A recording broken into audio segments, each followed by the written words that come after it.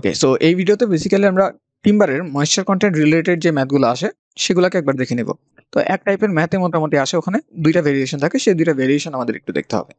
তো এখানে মেইনলি যেটা হয়, ডেনসিটিটা আমরা জানি দুইটা জিনিসের উপর ডিপেন্ড করে। একটা হলো তার মাসটা কত, সেটাকে আমরা ডাব্লিউ দ্বারা প্রকাশ করি, আর নিচে তার ভলিউমটা কত তার উপর ডিপেন্ড করে। এখন আমাদের যেই টিম্বার আছে, টিম্বারের ক্ষেত্রে ভলিউমটা আবার চেঞ্জ হয় ডিপেন্ডিং অন তার ময়েশ্চার কন্টেন্টটা কত। আমরা জানি আমাদের টিম্বারের মধ্যে যে ময়েশ্চার কন্টেন্ট আছে সেটা দুইটা রূপে থাকে। একটা হলো বাউন্ড ওয়াটার রূপে, যেটা আসলে তার সেল ওয়ালের মধ্যে থাকে, আর একটা থাকে আমাদের আনবাউন্ড ওয়াটার, যেটা থাকে আমাদের লুমেনের মধ্যে। তো এই লুমেনের মধ্যে ওয়াটারটা যদি আমাদের ধীরে ধীরে ইভ্যাপোরেট হয়ে কমে যায়, তো এইটা কিন্তু আমাদের ভলিউমের কোনো চেঞ্জ করতে পারে না, অর্থাৎ ভলিউম চেঞ্জ করে না। বাট যখন আমাদের সেল ওয়ালগুলোর মধ্যের পানিটা আস্তে আস্তে কমে যেতে থাকে, তখন আমাদের সেল ওয়ালগুলো শ্রিঙ্ক করে। তো শ্রিঙ্ক করলে দেখা যায় সেখানে একটা ল্যাটারালি তার শেপ সাইজটা চেঞ্জ হয়, চেঞ্জ হলে তখন তার ভলিউমটা চেঞ্জ হতে থাকে, ভলিউম চেঞ্জ করবে। তো এইটার উপর ডিপেন্ড করে আসলে আমাদের ডেন্সিটিটা ভ্যারি করতে থাকে ডিপেন্ডিং অন ময়েশ্চার কন্টেন্টটা কত আমাদের তার উপর। তো এই জন্য আমরা আরেকটা টার্ম একটু মনে রাখি, সেটা হলো আমাদের ময়েশ্চার কন্টেন্ট যেটা, সেটা যখন ইভ্যাপোরেট হয়, হওয়ার সময় প্রথমে আমাদের আনবাউন্ড ওয়াটারগুলো ধীরে ধীরে কি হতে থাকে, ইভ্যাপোরেট হতে থাকে। তাহলে প্রথমে আমাদের আনবাউন্ড যে ওয়াটারগুলো সেগুলো ইভ্যাপোরেট হতে থাকবে। তাহলে ইভ্যাপোরেট হতে হতে যখন আমাদের দেখা যায় ময়েশ্চার কন্টেন্টটা 30-এর থেকে কমে চলে আসে, তখন আমাদের সেল ওয়াল থেকে ধীরে ধীরে ময়েশ্চার কন্টেন্টগুলো বের হতে থাকে, এবং তখনই আমাদের ভলিউমটা চেঞ্জ হওয়া শুরু করে। সেই কারণে আমরা যেটা করি, ময়েশ্চার কন্টেন্ট 30-এর উপর পর্যন্ত এক ধরনের ডেন্সিটি হিসাব করি, এবং 30-এর নিচে পর্যন্ত আরেক ধরনের ডেন্সিটি হিসাব করি।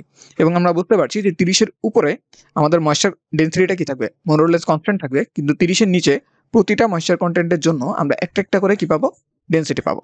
তো এই ডেন্সিটির থেকেও আমাদের একটা জেনারেল টার্ম আছে, সেটাকে আমরা কি বলি, স্পেসিফিক গ্র্যাভিটি। তো আমরা কি করব, স্পেসিফিক গ্র্যাভিটিটা বের করে রাখবো, এবং স্পেসিফিক গ্র্যাভিটির রেসপেক্টে ডেন্সিটিটা কিভাবে বের করতে হয় সেটার একটা ফর্মুলা আমরা জেনারেট করব। ওকে, আরেকটা জিনিস একটু বলে রাখি, এটা সবসময় যে 30 হতে হবে এমন কিছু না। কিছু যদি আমাদের বলা না থাকে, তখন আমরা ধরে নিব 30 হচ্ছে তার বাউন্ড ওয়াটারের ম্যাক্সিমাম ক্যাপাসিটি।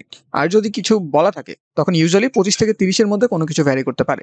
তো তখন যেটা বলা থাকবে আমরা সেটাই ধরবো, ইউজুয়ালি 25 থেকে 30-এর মধ্যে থাকে। ওকে, তো এখন আমরা প্রথমে যেটা করবো সেটা হলো ময়েশ্চার কন্টেন্ট গ্রেটার দেন 30 এর জন্য কি হয় সেটা দেখবো। ওকে, তো ময়েশ্চার কন্টেন্ট গ্রেটার দেন 30 এর জন্য আমাদের যে স্পেসিফিক গ্র্যাভিটিটা আসে, সেটাকে আমরা বলি বেসিক স্পেসিফিক গ্র্যাভিটি বা গ্রিন স্পেসিফিক গ্র্যাভিটি। বেসিক্যালি তখন আমাদের টিম্বারটা আসলে গ্রিন অবস্থায় থাকে, তো সেই কারণে আমরা গ্রিন স্পেসিফিক গ্র্যাভিটি বলি, মানে ফ্রেশলি ফেলড অবস্থায় থাকে। ওকে, তো সেইটার ফর্মুলাটা আসে এরকম, অনেকটা গ্রিন স্পেসিফিক গ্র্যাভিটি সেটাকে ডিফাইন করা হয়েছে এরকম, যেহেতু আমাদের ওয়েটটা মানে উডের যে ওয়েট সেটার ভিতর পানিও আছে, তো সেই কারণে পানিটা যেহেতু ভেরিয়েবল থাকে, তাই আমরা সেটাকে বাদ দেওয়ার জন্য উডের ওডি ওয়েটটা নেই, আর নিচে আমরা ভলিউম কোনটা বসাবো। আমরা জানি যে ময়েশ্চার কন্টেন্ট 30-এর উপরে থাকলে ভলিউম মোটামুটি কি থাকে, সেমই থাকে। তো এখানে আমরা ভলিউম কোনটা বসাবো, গ্রিন যে ভলিউমটা আছে সেটাকে বসাবো। তো এটাকে বারবার গ্রিন না লিখে আমরা এখানে ছোট করে জি দিয়ে লিখলাম। ওকে, তাহলে এটা আসলে কি আমাদের ঘনত্ব। তো সেই ঘনত্বকে আমাদের ভাগ দিতে হবে কার ঘনত্ব দ্বারা, পানির ঘনত্ব দ্বারা। তারপরে আমরা যে স্পেসিফিক গ্র্যাভিটিটা পাবো। তাহলে ময়েশ্চার কন্টেন্ট 30 এর উপরে আমাদের স্পেসিফিক গ্র্যাভিটি হয় কোনটা, এই জিনিসটা। তো এখন আমরা বের করতে চাই কোনটা, আসলে আমরা বের করতে চাই কিন্তু ডেনসিটি। সো ডেনসিটি মানে কি, সো ডেনসিটি মানে হলো আমাদের টোটাল যে ওয়েট ডিভাইডেড বাই আমাদের ভলিউম। তো ভলিউমটা তো ভিজি থাকবে, ঠিক না, ভলিউম তো আমরা পুরোটাই নিয়েছি, কিন্তু ওয়েট কিন্তু আমরা পুরোটা নিইনি। ওয়েট আমরা নিয়েছিলাম শুধুমাত্র কার, শুকনা যে কাঠটা আছে সেই কাঠের। তো কাঠের সাথে এখন আমাদের ময়েশ্চার কন্টেন্টটা অ্যাড হবে। তো ময়েশ্চার কন্টেন্ট সহ হিসাব করার জন্য আমাদের জন্য কিন্তু ফর্মুলা জানা আছে। আমাদের ফর্মুলাটা কি, ফর্মুলাটা হলো ওডি ওয়েট, এটা নিতে হবে, তার সাথে গুণ করতে হবে 1 plus moisture content divided by 100। আর নিচে আমাদের এখানে কি থাকে, নিচে আমাদের এখানে থাকে ভিজি। সো এখন আমরা এখান থেকে দেখতে পাচ্ছি আমাদের আসে কি WOD divided by VG into 1 plus MC over 100। এখন OD বাই VG এটাকে আমরা কি বলতে পারবো, খেয়াল করি এখানে, এই যে OD ওভার VG এটাকে বলা যাবে GB into rho W। So finally আমরা এখান থেকে যে ফর্মুলাটা বের করে রাখলাম সেটা হলো আমাদের ডেন্সিটি। এটা সমান সমান হবে rho W into GB into 1 plus moisture কন্টেন্টকে আমি এখন M লিখছি, আর নিচে আমাদের কথা থাকবে 100। সো এইটা হলো আমাদের কি ডেন্সিটি। ওকে, তবে এই ফর্মুলাটা অ্যাপ্লিকেবল কখন, যখন আমাদের M এর ভ্যালুটা মানে ময়েশ্চার কন্টেন্টের ভ্যালুটা গ্রেটার দেন 30 থাকবে, অথবা আমাদের ময়েশ্চার অ্যাবজর্পশন ক্যাপাসিটি যেটা দেওয়া থাকবে, দ্যাট ইজ 25 বা 27 যেটাই দেওয়া থাকুক, সেটার থেকে বেশি যখন হবে তখন আমরা এই ফর্মুলাটা ইউজ করব। এখন যদি এটার থেকে কম হয় তখন কি হবে? তো সেটা আমরা এখন দেখে নেই যে m লেস দ্যান 30। তো m যখন লেস দ্যান 30 হয় তখন আমাদের স্পেসিফিক গ্র্যাভিটিটা বের করার জন্য একটা এম্পিরিক্যাল ইকুয়েশন আছে। ওকে, এম্পিরিক্যাল ইকুয়েশন মানে কি? এটা পরীক্ষালব্ধভাবে বের করা। তো সেটাকে আমরা বলি gm, মানে স্পেসিফিক ময়েশ্চার কন্টেন্টের জন্য 27 এ একটা হবে, তারপরে 25 একটা হবে, 12 তে একটা হবে, 13 তে একটা হবে, সেটা ইকুয়ালস টু আসে আমাদের ওই যে 30 এর উপরে যে জিবিটা আমরা বের করেছিলাম সেই GB divided by 1 minus 0.265 a into GB. ওকে, এটা দিয়ে আমাদের জিএমটা বের করে নিতে হবে। এখন কথা হলো এখানে নতুন একটা টার্ম চলে আসলো, সেটা কি? জি এ রাশিটা। তো এটাকে আমরা কিভাবে বের করব? তো এ বের করার জন্য আমাদের একটা ফর্মুলা আছে, ফর্মুলাটা হলো এ, এটা সমান সমান এইখানে আমাদের ময়েশ্চার কন্টেন্ট কত নিয়েছি আমরা? 30। তাহলে এই যে 30 মাইনাস এম, মানে এখন যতটুকু আছে, ডিভাইডেড বাই 30।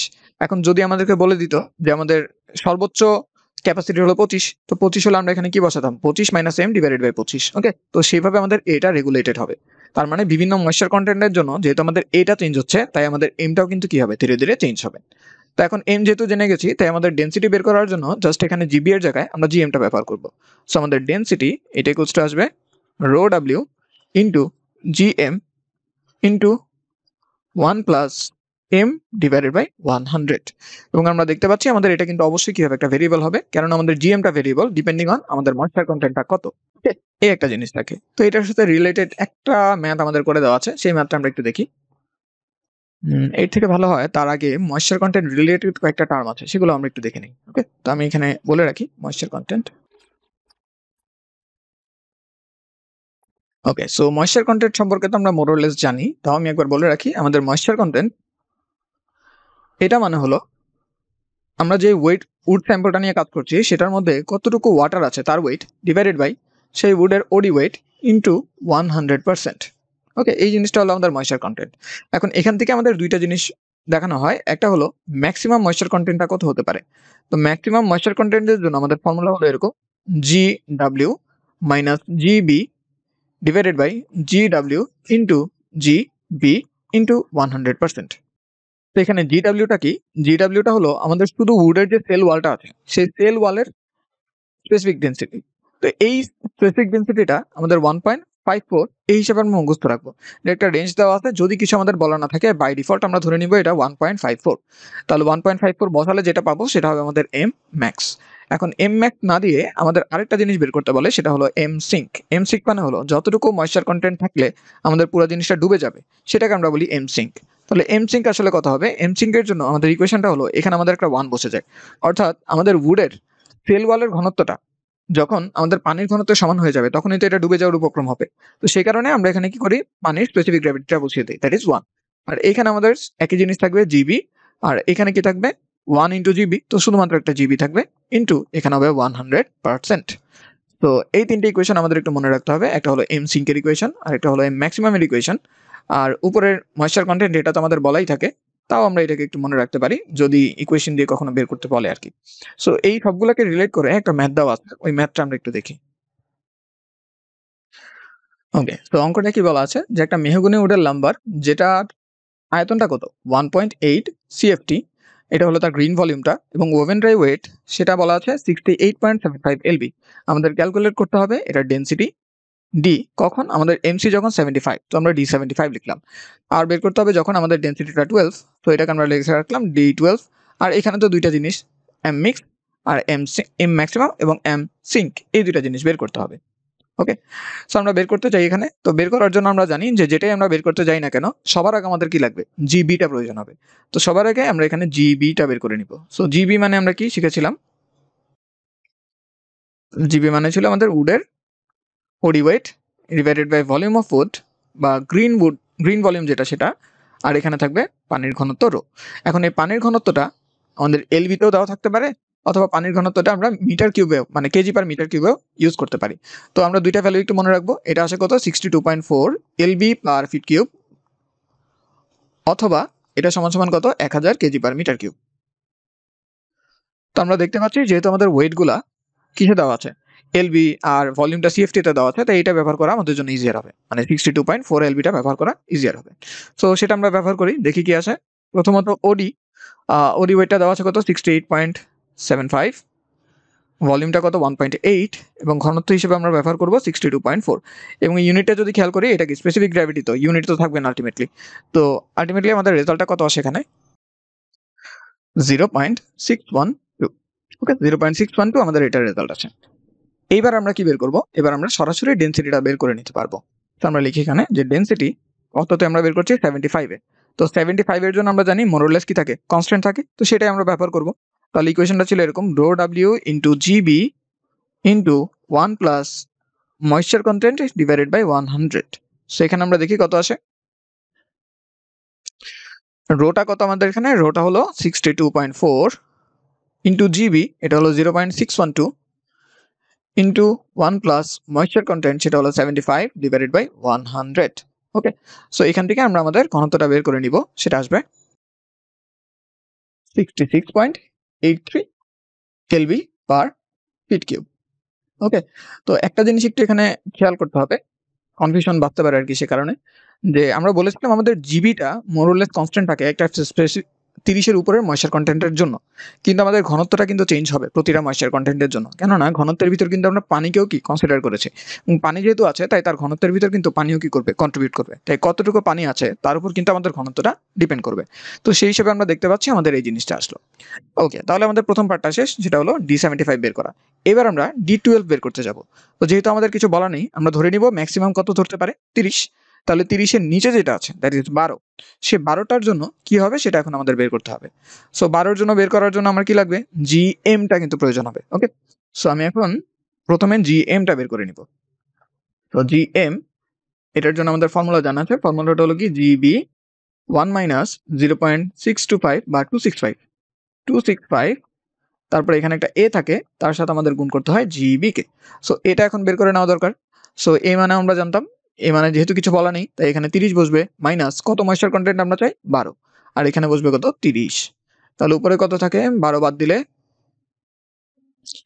18, 18/30, তার মানে 6 দ্বারা কাটা যাবে, তাহলে 3/5, তাহলে এটা 0.6 আছে। ওকে, 0.6 আসলো। তো আমরা ভ্যালুগুলো বসিয়ে দিই এখন। জিবি মানে ছিল 0.612, 1 মাইনাস 0.265, এর ভ্যালু হলো 0.6, ইন্টু আমাদের জিবি মান হলো 0.612। সো এটা হিসাব করলে আসে 0.6779 বা 0.678, মানে 3 ঘর পর্যন্ত নিলাম আর কি। তো এটা আসলো আমাদের জিএম। তো জিএম যেহেতু এখন আমরা জেনে গেছি, এখন আমরা কিন্তু তার ঘনত্বটা বলে দিতে পারবো। ঘনত্ব মানে কত, D12। তো D12 কি আসবে, রো ডাব্লিউ ইন্টু এখানে থাকবে আমাদের জিএম, এখন তার সাথে 1 প্লাস এমসি ওভার 100। সো ভ্যালুগুলো বসাই। রো মানে কত 62.4, আগের বারের মতনই। জিএমটা কত 0.678, ইন্টু 1 প্লাস এমসি মান হলো 12 ডিভাইডেড বাই 100। সো এটা হিসাব করলে আমাদের D12টা আসে, D12 ইকুয়াল টু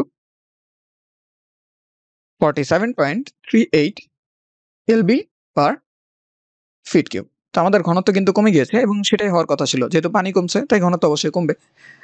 ওকে, এরপর আমাদের দুইটা জিনিস ক্যালকুলেট করতে হবে, একটা হলো আমাদের এম ম্যাক্স, আর আরেকটা হলো এম সিঙ্ক। তাহলে এম ম্যাক্সটা আমরা হিসাব করি, এটার জন্য আমাদের ইকুয়েশন জানা ছিল, যেহেতু কিছু বলা নেই তাই আমরা ধরে নিব 1.54 মাইনাস জিবি। তো জিবি মানে কত ছিল 0.612, রাইট? একটু চেক করি, 0.612, ইয়েস।